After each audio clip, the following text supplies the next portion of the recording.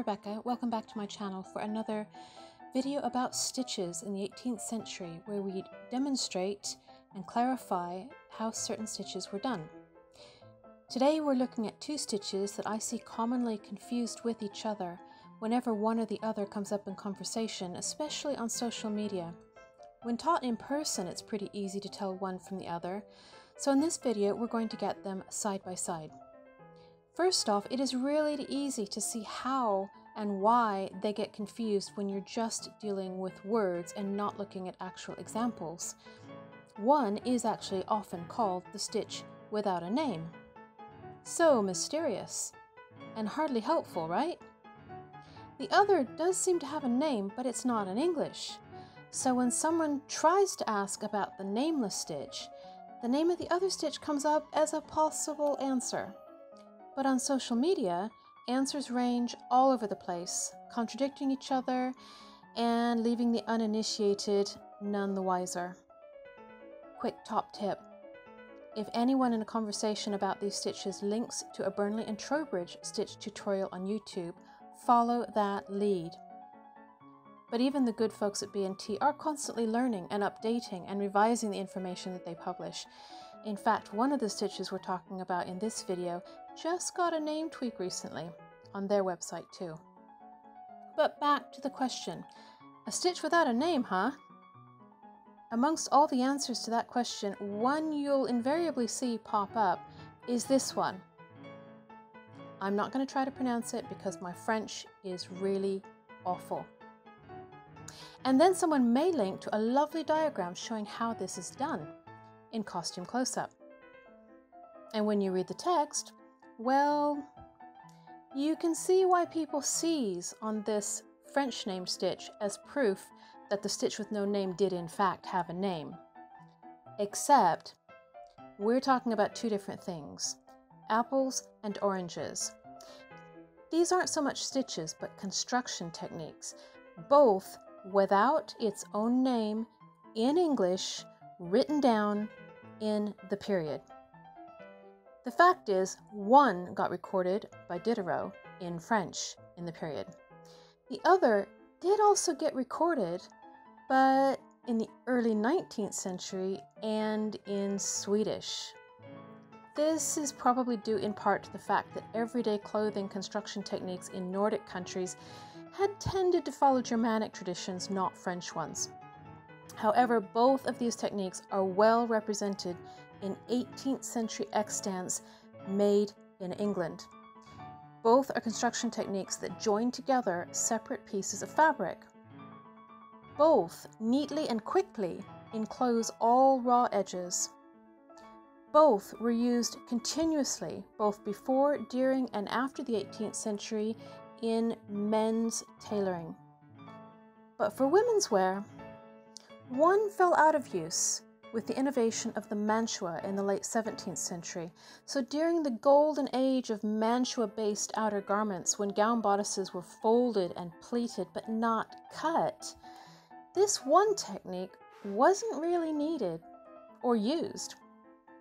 However, it emerged very dramatically in the third quarter of the 18th century with the arrival of seamed back gowns, starting more or less with the Polonaise and gaining traction and becoming absolutely rampant in quarterback gowns like the Italian gowns, the Redingotes, and an increasing assortment of curvy shaped gowns of the 1780s, the 1790s, and beyond.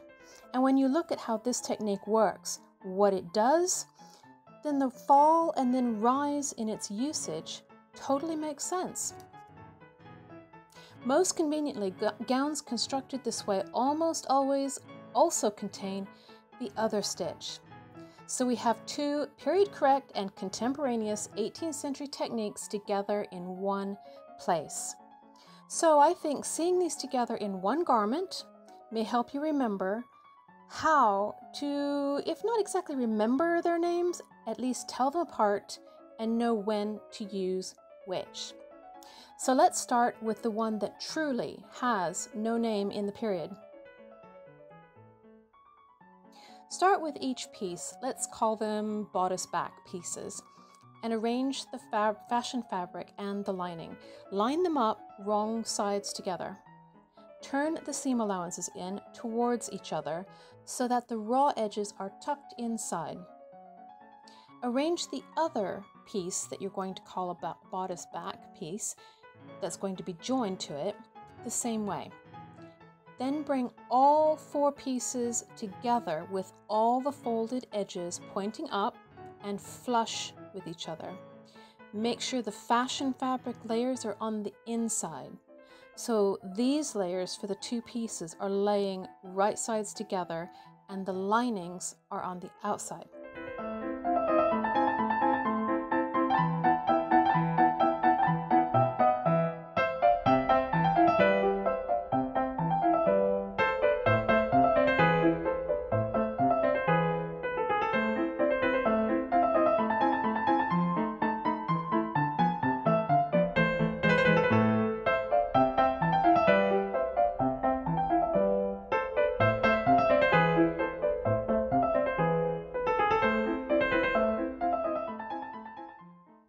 Secure your thread by drawing the needle up through the inside of the fold of the lining furthest away from you. Bring the needle out of that fold slightly to the side towards the fashion fabric of that same bodice piece. Then direct the needle towards you through the folds of the 3 layers of fabric, coming out on the very outside of the lining layer that's facing you.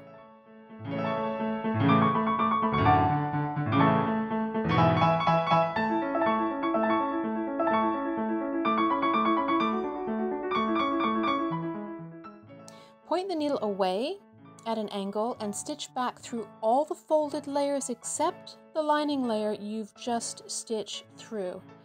This creates a little whip over that folded over lining edge.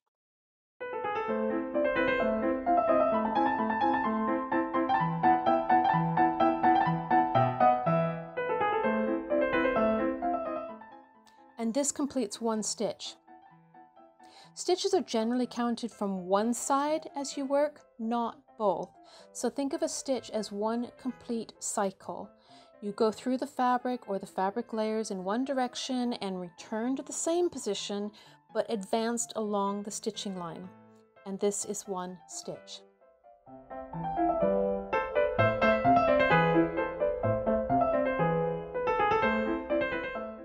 So once you've carried through stitching like this, first away from you at an angle and then back towards you at an angle, each time hopping over the first folded edge and then coming through the remaining 3, carry on to the end of your seam.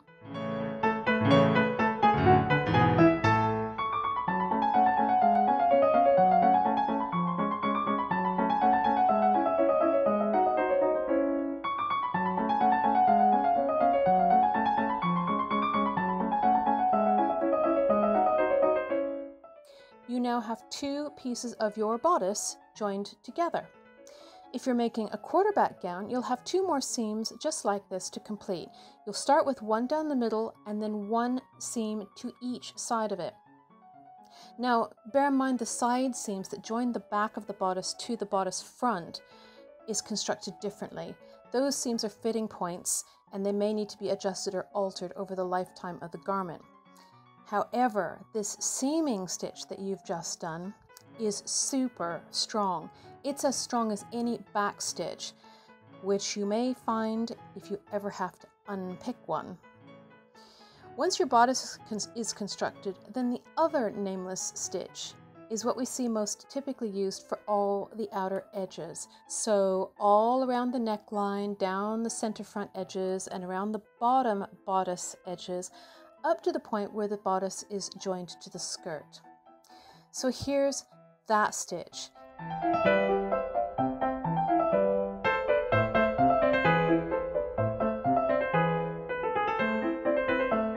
This secures the lining inside the fashion fabric in a way that lets the bodice lie smoothly over the stays without letting the lining sag out and show.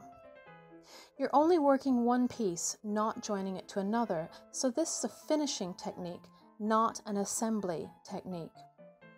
You start in a similar way. You turn the seam allowances in for both your fashion fabric and your lining, but this time fold the lining in just a little bit more so that the folded edge is offset against the folded edge of the fashion fabric. This offset is small, but does need to allow for the stitching to do its job. So aim for at least 1/8 of an inch, but no more than 1/4 of an inch.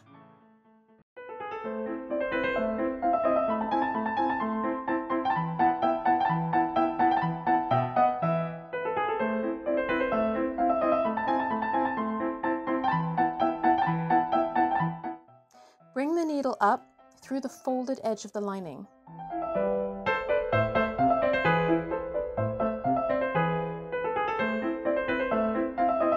Insert the needle through the fashion fabric, through both layers of the fold, so right to the outside, taking a small stitch, say 2 to 3 threads, just above the folded edge of the lining where you can see it.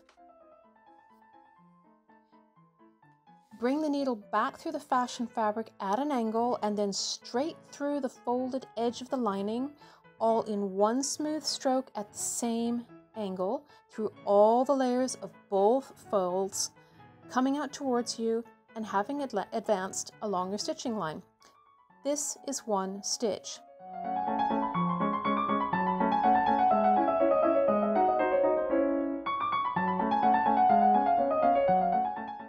The spacing for your stitching should be proportional to how far the stitch line is from the very outside edge of the fashion fabric. So when viewed from the outside, right side up, you'll see short lines of stitching marching along at the same approximate interval as the distance they are from the edge.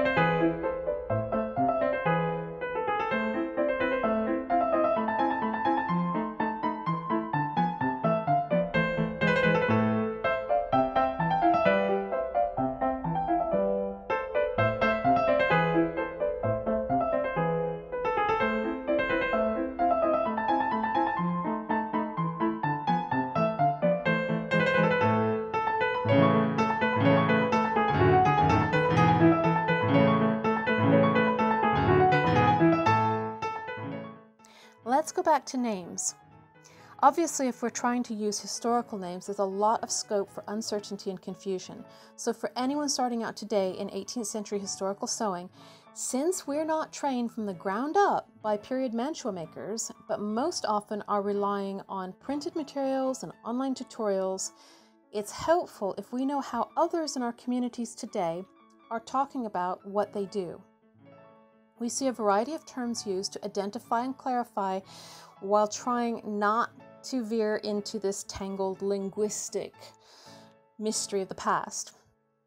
So, is a method of putting in a lining. In Larkin and Smith patterns, it's called an underhand hem, and you can kind of see that makes sense.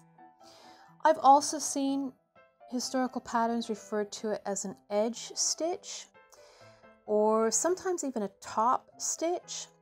But with top stitch especially, beware that that just refers to the appearance of the end result. It doesn't actually give you a clue as to how it's been done or what it does. We have similar issues with the phrase prick stitch. It kind of tells you what it looks like when you're done, but not how to do it.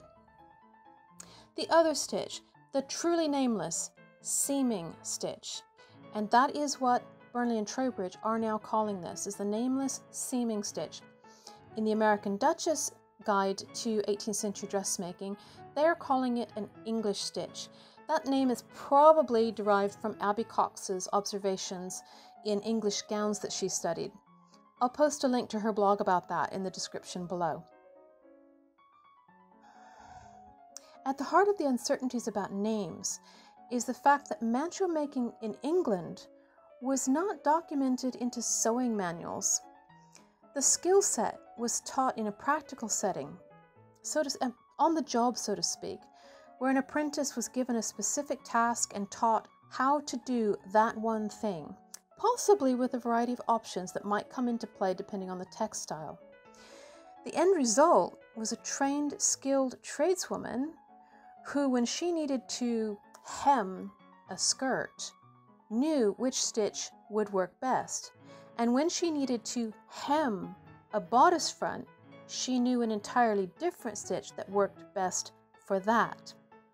And if she happened to do millinery, then hem might mean one of a number of different things, depending on the item being hemmed and what part of that item was being worked.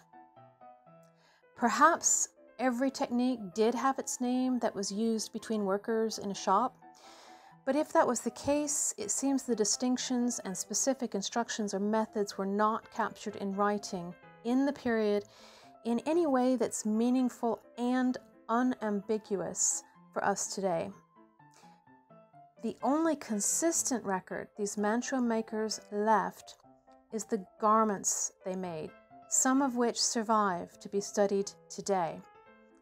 And the study of extants reveals just how ingenious and varied some of these techniques were, while others were remarkably uniform across time and geography. But those are topics for future videos.